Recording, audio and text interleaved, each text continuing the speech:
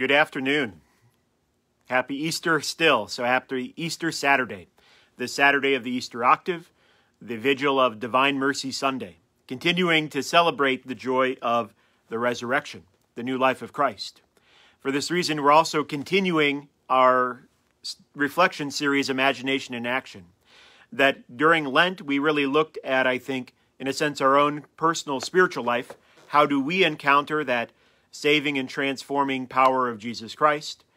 Now, moving into Easter season, which will go up through Pentecost, we're going to be looking more at what does that mean in terms of the mission of a parish or the mission of the church. That our mission is something more than just an individual thing, but it's part of a wider effort. So again, we ourselves seek to encounter that salvation from Christ, forgiveness, new life, transforming power of Christ, one that builds us up and strengthens us. But then we're sent out. And there's kind of four pillars of the way that the early church did this. How did they continue this life that had begun? This is from the Acts of the Apostles, chapter 2, verse 42. This is right after Pentecost, which is, in a sense, the birthday of the church, when the apostles are really fully transformed and sent out to begin this mission. I shouldn't say fully transformed, as there's still growth even as they go forth. But it speaks of the four kind of, again, I call them pillars or main actions that they devoted themselves to. It says, they devoted themselves to the apostles' teaching and fellowship, to the breaking of bread and the prayers. So these four things. So we're going to be looking at these. So prayer, we actually already looked at during Lent. So I'll kind of, if you want, you can refer back to those reflections.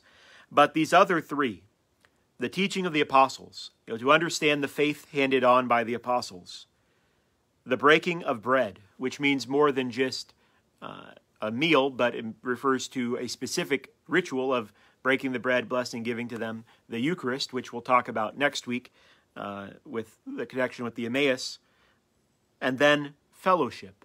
So that's our topic for today, fellowship. They devoted themselves to fellowship. Seems maybe strange. What does that mean? There's different words that can be used to translate this word. Community, fellowship, common life. That it points to that positive community among the early Christians, that they devoted really to each other. That I think there's also then an external aspect, is that they also devoted themselves to works of mercy. That it was not just a fellowship they saw to be limited to themselves, but to be extended from their community into the world. So that for us, again, there's kind of an internal aspect of it, that part of the life and mission of the church and the parish is to form a community where we can go and be strengthened and nourished and support one another, but also so that from that community we can be a positive force of the love of God in the world. For my media source this week, I actually want to look at two movies, Avengers Infinity War and Avengers Endgame. So these are kind of a two-part movie series. Some spoilers here if you haven't seen them, although it's been a few years. Endgame came out in April of 2019, so 2 years ago. Avengers Endgame was released this weekend, liturgically, on the weekend of Divine Mercy. So actually I saw it on Divine Mercy Sunday, which was a very fitting day, because I think that the image of Divine Mercy Sunday, or I should say the message of Divine Mercy Sunday, the message that we see in Endgame, and this concept of fellowship all have strong connections. That the villain in this two-part series is Thanos. Thanos is a very powerful alien that is seeking the Infinity Stones, which are these sources of power that he can put together and use them to snap, and his goal is to wipe out half of life in the galaxy, in the universe. And his argument is that by wiping out half of everything, it will allow the other half to thrive. That he's concerned that there's too much strain on the resources of the galaxy, so he wants to get this great power so that he can eliminate half of the competition, so to speak. That he can then allow that other half to have, in effect, twice as many resources, because now the other half of not just humanity, but all life is gone. And so, again, spoilers here, but he succeeds at the end of Infinity War in destroying half of life. And then Endgame is the way in which they're able, in a sense, to kind of reverse this, to restore that other half. What I think is very interesting is that the name Thanos, Thanos, comes from the Greek word death. I think in many ways we can see Thanos as an embodiment of what Pope John Paul II called the culture of death, and then the Avengers in the way of the culture of life, which culture is connected with fellowship as well. Culture is what type of, what are kind of that binding structure of our fellowship or community? Is that building up or is it destroying? That Thanos' way of looking at the world is, again, through competition. That ultimately other people are our enemy and that they are competing and taking things from us. And that it would be better for us to be able to eliminate people, and now he does it randomly, so he doesn't want to play favorites, but that we should eliminate others so that we ourselves can have more. This is kind of the mindset of his approach to life. And this is what John Paul II sees in the culture of death. That it's a culture about seeing others as competition, seeing destruction as a way forward. What is interesting, and I think the way to best summarize the problem with Thanos' thinking, from our perspective, is that if he had this great power that was allowed to destroy so much, he also had the power to create. And we actually see that in Endgame, that this infinity gauntlet that he puts together does have the power to create. Why did he not create twice as many resources? If he was concerned that there was not enough to go around and he had this great power, why did he think that the only way forward was to destroy and not to create? Again, because he had this unconscious, embedded culture of death mentality. That a culture of life is about, well, if we have a need, how can we create a solution to it? How can we help? How can we give? How can we seek to save life rather than destroy it? That the culture of life is built around a concept of the dignity of the person, that there may be cases in which self-defense or something is necessary or needed, but that's always, in a sense, a tragedy. There's a sadness when there is a need to destroy, that instead should seek this way to create, build up, and protect, that those that are weak or those that are in need can be cared for and supported. That Thanos is very articulate. Thanos is very noble in many ways, that he's very compelling. A lot of people, there is even a movement, Thanos did nothing wrong, that fell into this mindset. Again, thinking only in that mindset of competition. That instead, mercy, so I mentioned it came out Divine Mercy Sunday, is kind of the foundation of the culture of life. Mercy, the sense that greater power can help those in need, that what we're giving is able to build up. So the Avengers embrace this. They have a tagline, "We don't trade lives," that they use, in the sense that they don't say, well, we're going to kill this person so I can be helped in certain ways. They'll give of themselves, self-sacrificing, but not in the sense of sacrificing another person for their own benefit. That it's a different mindset. So it involves sacrifice, but it's a different approach. It's one that comes out of mercy rather than competition. That in the end, they're able to restore the life. And so it's interesting. So Thanos, one of the things he believes is he believes that after he destroys half of life, he'll look out, he'll be able to watch the sunrise over a grateful universe. That they'll be grateful that he made the sacrifice they were not willing to do or able to make by killing all these other people or eliminating them.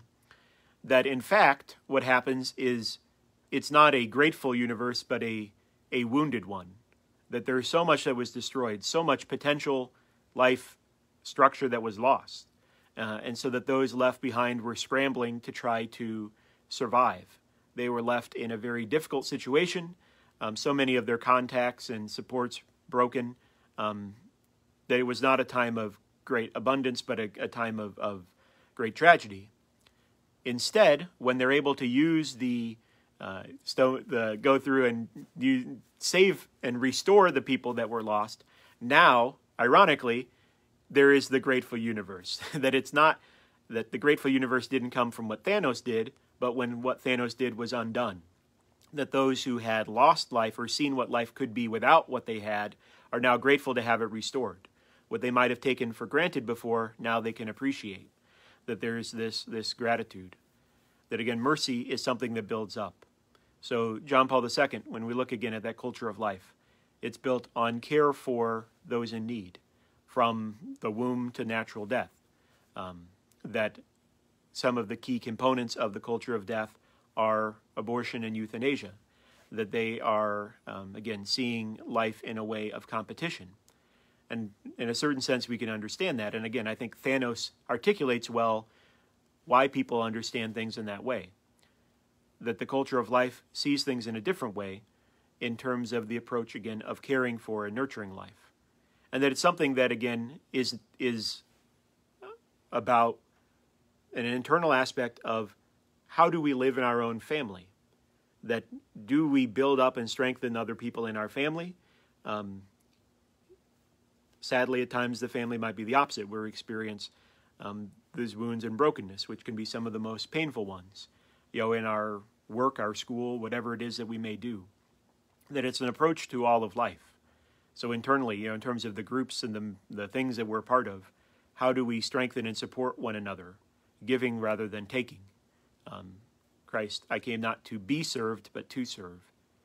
How do we externally, when we look at our community, how do we care for the needs of the poor? How do we care for the needs, whether that's material or spiritual, those suffering with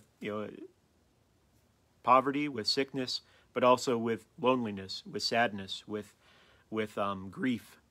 There's many different needs. So we call the corporal and spiritual works of mercy as caring for the body and soul. That this is the type of culture that we're invited to build. It's a very difficult one, but it's one that we can begin today. That in a sense, there's more than we could ever do, but in another sense, there's what we're called to do is just start with where we are. I want to use one last illustration from the movie. There is a dialogue with Thor and his mother. Thor falls into a deep depression after to say the least, after the victory by Thanos, so to speak, or I should say, actually they track him down and they kill Thanos, but they're unable to restore things at that time, and Thor falls in this deep depression that he failed. There's a lot more to say about that, but his mother says a line. She says that that we all, in a sense, fall short of who we should be, maybe who we could be in an ideal world, or who other people might picture, who we ourselves might think we wish we were this person. So we can fall short of that kind of idealized person. But he says, but the measure of a hero is being who we are, in a sense of so it's not about being kind of depressed or discouraged about the things that we can't control or the things we can no longer change, but having that confidence in what we can do. So beginning to build that. So fellowship. Looking at that culture. How do we see other people? How do we see life? Do we look at it from that kind of, again, positive aspect, that culture of life, or kind of that culture of death, that approach of Thanos, of the need to destroy rather than to build up? What is it we ourselves can do to build community, to be a positive force in that regard, to let God work through us? Because again, these are all parts of fulfilling that mission, that Christ wants to encounter us with saving and transforming love, and that in the work of community is one of the ways that is translated from theory into action. Let us pray. In the name of the Father, and of the Son, and of the Holy Spirit. Almighty God, we pray for the world, for our own families, our communities we're a part of, workplace, school, friends, but also our parishes, our church, that may strengthen our efforts to build community, fellowship among one another, and that in the world as a whole, may strengthen us in our work of building up that positive community, of allowing the love of God to be manifest in our love of neighbor, We pray that especially this Divine Mercy Sunday, we may be inspired by the encounter with your mercy to show mercy to one another. We ask this in the name of Christ our Lord. Amen. In the name of the Father, and of the Son, and of the Holy Spirit. Amen.